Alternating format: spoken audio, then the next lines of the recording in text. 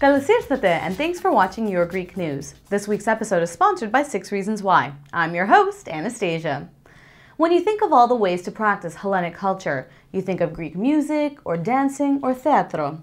One thing that isn't placed in that category often enough is the practice of Pankration, an ancient form of mixed martial arts that our forefathers practiced. In fact, in mythology, it is said that heroes like Iraklis and Theseus created it, and Greeks like the mighty Spartans and heroic Macedonians were such a force on the battlefield because of it. You know, it's strange to think that for something that was once so ingrained in our culture, something that in a very real way is one of the reasons that modern Greece exists at all, Pankration is known about by so few Greeks and practiced by even less. Which is why we visited Aris Makris, the owner and instructor of the Armak Spartan Pankration Academy in Montreal.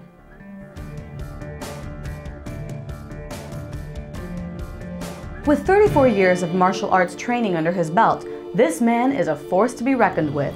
He's been teaching Pankration in Canada and abroad for the last 20 years and was invited to share his expertise to consult the training of some modern-day Spartan warriors for the recent hit movie 300. Wow guys, that was crazy. So we're here today at the Aris Makris Spartan Pankration Academy, and Aris and Alex, right? That's right. Sweet. So what was that you just did right there? That was a very basic defensive maneuver against an offensive striker. Okay. For example, in Pankration, we have to take into consideration somebody punching, somebody coming in with punches, either kicks or even shooting in. So we have to learn to address that. That was just one of the basic, actually, you know, jab, counter the jab and move in and take him down, as opposed to just sit and weave away like a boxer would do. Sweet, sweet. Can you show me something else? Okay. Just anything, I guess. Pankration distinguishes itself from other martial arts by being able to employ the different variables, meaning the striking, the trapping, the grappling, and making use of all the different weapons to get into our more favorable position to dominate the opponent. Okay. So we are not specifically geared just to shoot in or just to box or just to kick. Pankration means all skills, total encompassment, you know, total strength, all encompassing.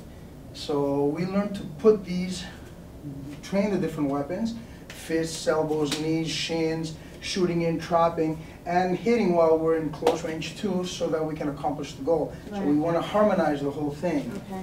And I think one good, I'll show you a little thing that we, just to give you a little example as what would be coming in from making use of our full weapons against somebody that's, let's say, is coming in kicking and then punching on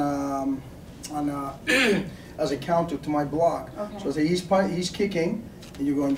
Let's say he's kicking, and then he punches over here. And what I want to do is I want to come in after I've parried out, and I want to come in with the elbow, and then move in. Now, if I'm going to move in, I have an option. While I still have him up over here, I can control the hands and do some of the knee. I can crank him from up over here. I can even move him over and go directly into a choke.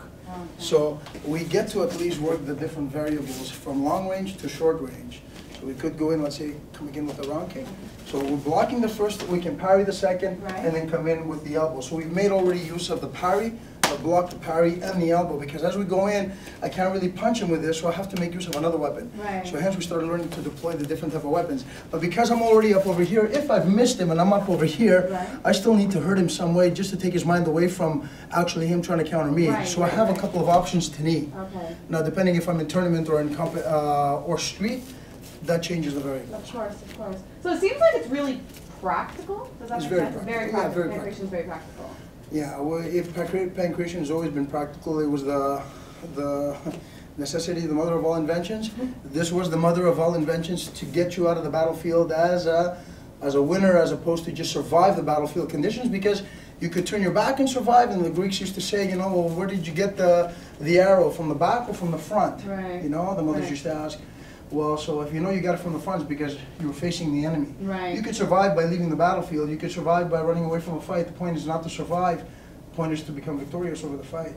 So how close is what you guys do here compared to like what Greeks in ancient Greece used to do? Civilization's changed a little bit.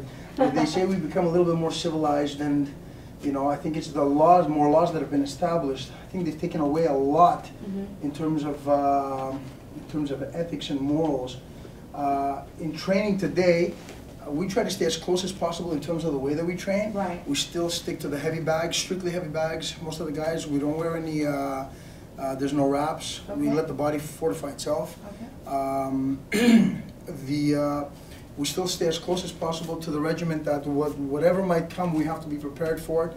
Whether it's a guy that will shoot in, more wrestling oriented, more striking oriented, more kicking oriented, for example.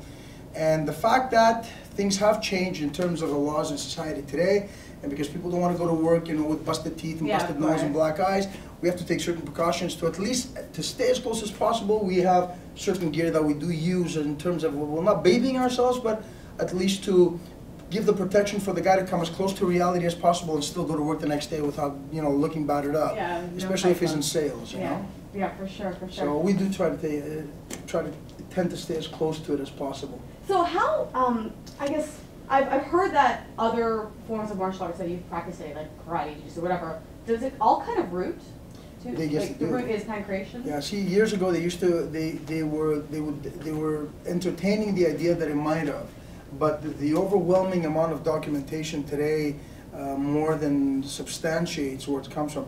We have documentation going back 12,000 years, documentation. There's legend going back 25,000 years. Right. Chinese legend goes back 2,000 years, and they only have documentation of 1,000.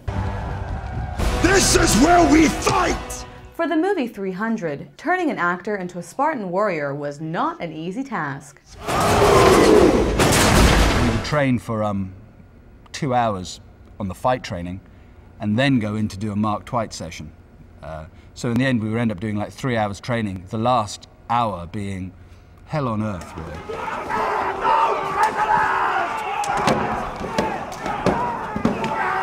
They basically trained us from scratch. They taught us how to fight, and they drilled us every day. And so what they essentially did then was they could actually say, okay, we'll put that drill, that drill, that drill, that drill together, and then the choreography fell into place. But how about turning a journalist into a Spartan warrior?